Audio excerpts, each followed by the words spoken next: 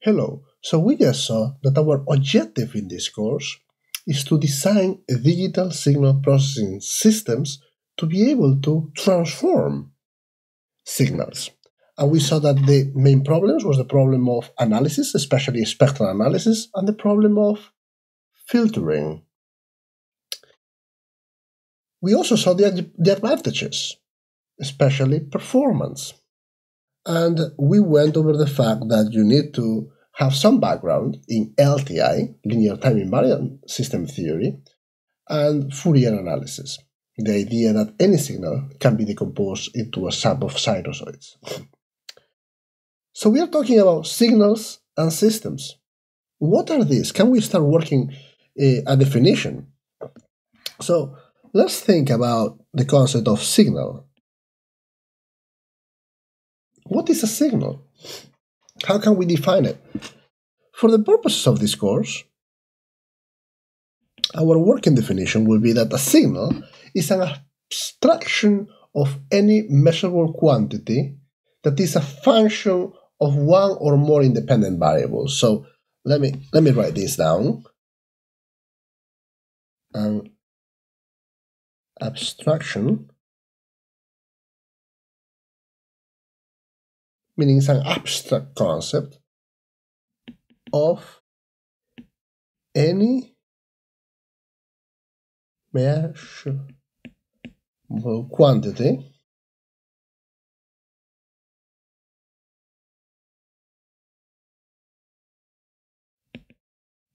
that is a function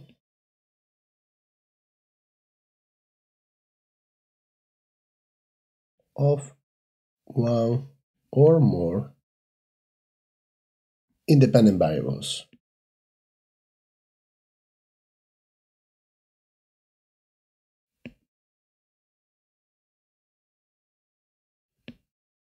Such as time, space, etc. So we're going to denote it as x of t when this is the independent variable is time.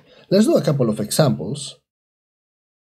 So, of course, any voltage, current, but let's go to things in the physical world. Sound,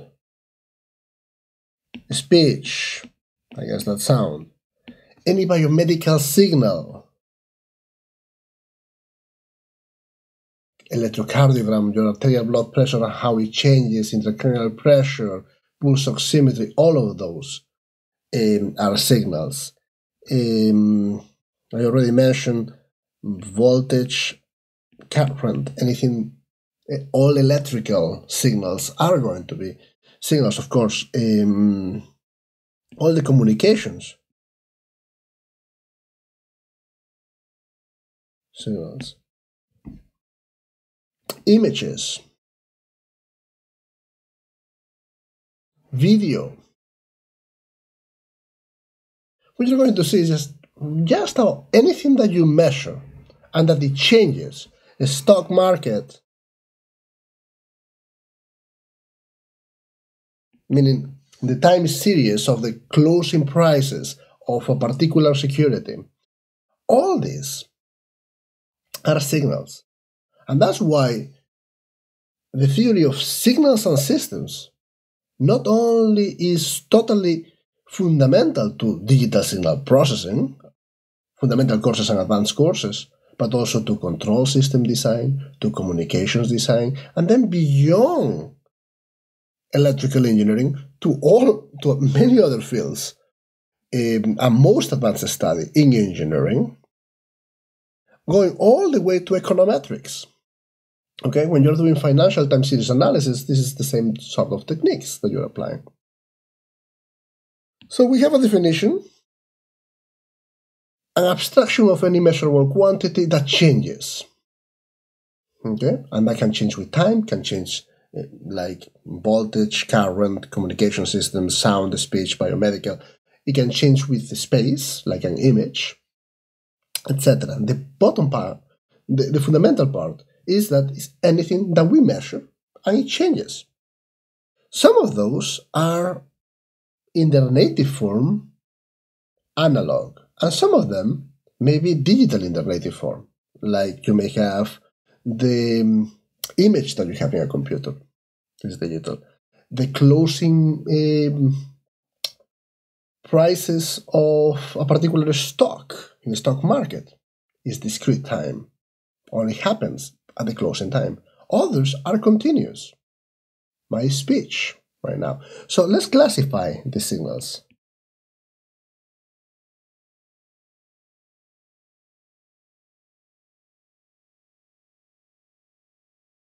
So we can classify them as continuous time, which I'm going to denote as when the independent variable is time, x of t, and time is a real, meaning belongs to the real numbers. It's a continuous time. Okay? In between two numbers, you have an infinite amount of those.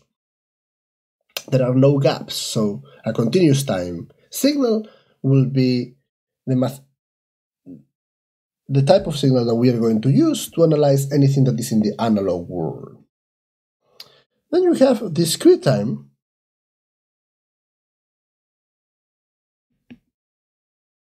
time signals, which may be discrete natively, meaning they are already sampled. The closing of the Apple stock, right? As an example, an image in a computer, and therefore we will use n in this case for the independent variable belongs to integers. Okay, so n is 0, 1, 2, 3, 4, 5, as opposed to t, that is a real number. And some of those discrete time signals may be originally continuous time signal that we sample, meaning we measure at periodic intervals. And then you have digital signals.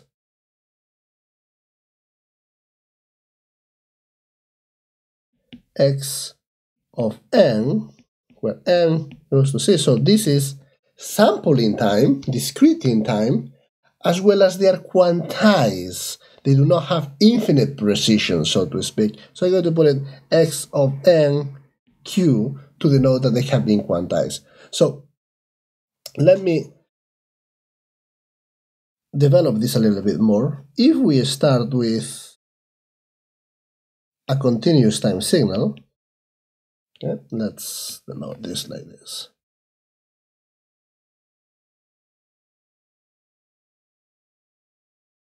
Okay. This is x of t, this is time. If we sampled, sampling is measuring.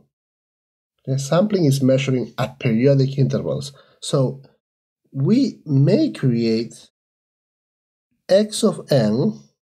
Actually, let's do this. If we were to say, let's sample t at nts, where ts is the sampling period.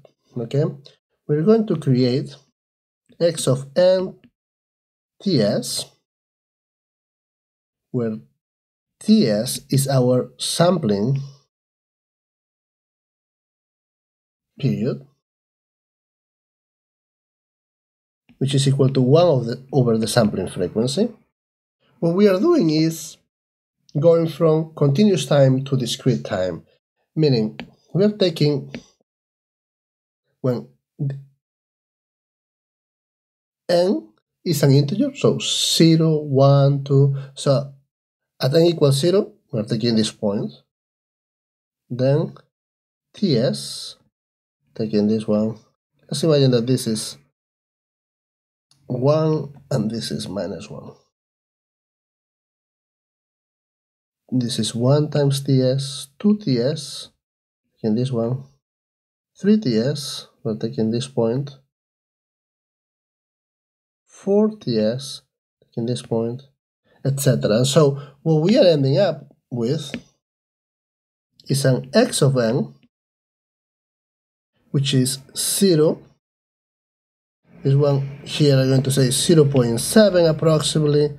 It's a little bit less, 0.6 minus 0.5, this point here, minus 0.9, this point here, da, da, da, da.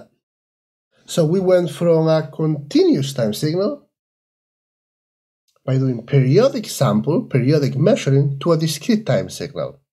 Okay, this was continuous time to discrete time. If then we quantized these amplitudes with a finite number of bits, we arrive to a digital signal. Now, most of the mathematics we are going to develop either in continuous time or in discrete time, because to go from discrete time to digital, the only thing that you have there is the quantization.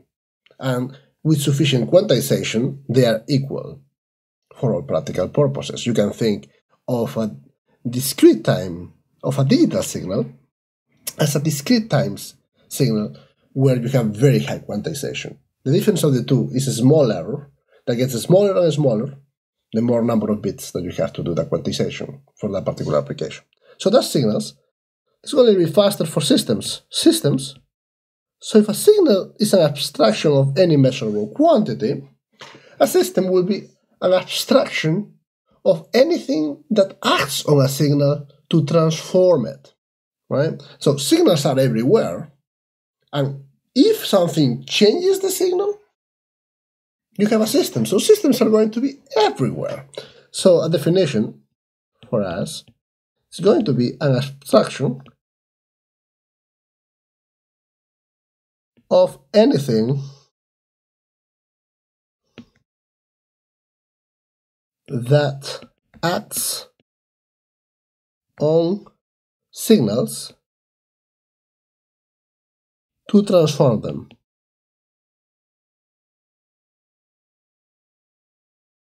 Meaning to change the properties. We're going to denote that as with some transformation, like you have a signal x of t,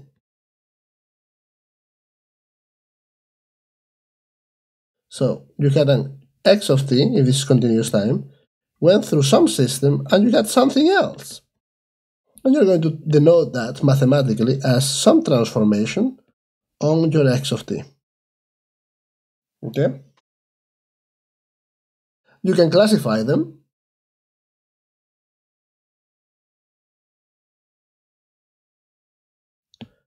as the same way. Continuous time, discrete time, digital. Again, digital and discrete time, just think of them the same. Continuous time, your signal is a continuous time signal that goes through some transformation and you get a continuous time output. Discrete time,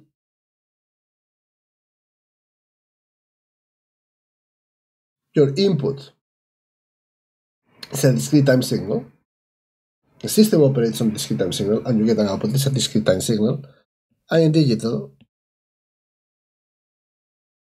you have a quantized discrete time signal, meaning a digital signal, and you get an output that also is quantized. Again, these two are going to be the same. We will work primarily in this domain to develop all the mathematics, and then you just need to know when you're going to do the actual implementation that you're going to need to have a finite number of bits. And so that may limit your accuracy but keep in mind that you can be as accurate as you need to be. Thank you.